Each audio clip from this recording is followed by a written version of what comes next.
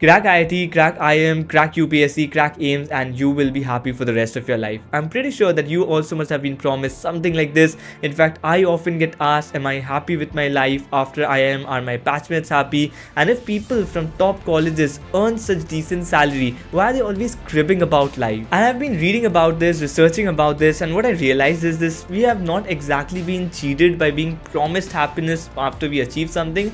It's just that it was a little misunderstood. Take this experiment for example. Two monkeys who were being given food in return of a simple activity of passing a rock to the human outside. Now the experiment starts and one of the monkey passes the rock to the human outside and gets a cucumber in return. It happily eats it for the first time. However, now the next monkey does the same thing, passes the rock to the human outside and gets grapes in return. Now when the first monkey gets cucumber again for doing the same thing, it throws it back to the human outside because it has already seen the second monkey getting grapes for doing exactly the same thing, and now it starts getting frustrated as well. Why should it get only cucumber when the other one is getting grapes for doing exactly the same task? So cucumber was a perfectly fine reward the first time around, and that is exactly how expectations work in our life.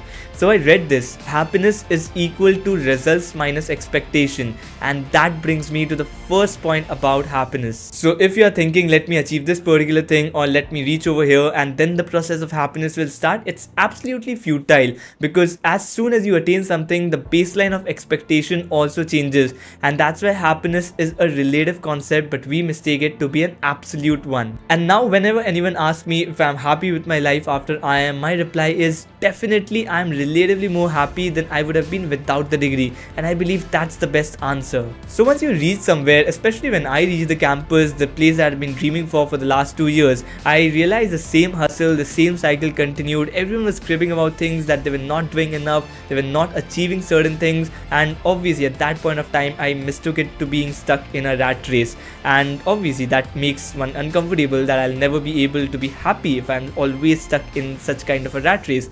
But only lately did I realize that it's not about being stuck in a rat race, rather probably it's the chase that is making me more fulfilled, and what I was mistaking to be happiness, if I reach that state of mind, if I reach that kind of a state, probably I will get more uneasy. But does this mean you cannot lower your expectation and expect to be more happy? Of course you can be, and it certainly will make you more happy. But the idea is that we are not living in an isolated world, and to naturally lower your baseline of expectation requires a very mature and a very advanced state of mind, and probably at least I am still not there. I've been reading about it, researching about it still, how to naturally do it, because it is not something I just tell from tomorrow this will be my expectation and it happens. It has to instinctively come, it has to come from within, it has to naturally come to you, and that's the difficult part of it. But the good thing for people like you and me is happiness is not absolute, and obviously if you fail an examination, you cannot expect anyone to be happy. If someone is preparing for an examination, the baseline of expectation is at least passing that examination. So if you fail, you cannot be happy. But how unhappy you would be after failing an examination, that is certainly something that you can control, and that is what I've been reading about, researching about, trying to incorporate that in my mindset, because that's the easier part of it. So let me share this with you, how to be less unhappy. The most important lesson I received here was that we are challenged in our vertical vision, and what I mean by this is we tend to only look up in the ladder and we never really look down, and this is absolutely so true. We obviously have those people in our vision who are earning better than us, who are in a better position, who have probably got their dream college early, but we never look for people who are probably still struggling to get their dream college, still not earning enough. And one of the powerful videos that I had seen on this particular topic was when a guy riding a bicycle was looking up to someone who was riding a motorcycle, the motorcycle guy looking up to someone who was riding a car, the person in the car looking up to someone who was riding a bigger car, and the cycle just continued. And the best advice that I can give you here is that I've also been implementing is go out and just volunteer for an NGO. See, you certainly need to broaden your circle first. That is, you need to come out of your circle of only your batchmates or only your company's colleague, and if you can volunteer for an NGO, that's the best thing that can change your perspective. When you realize about the privileges that you have, it will definitely change your perspective.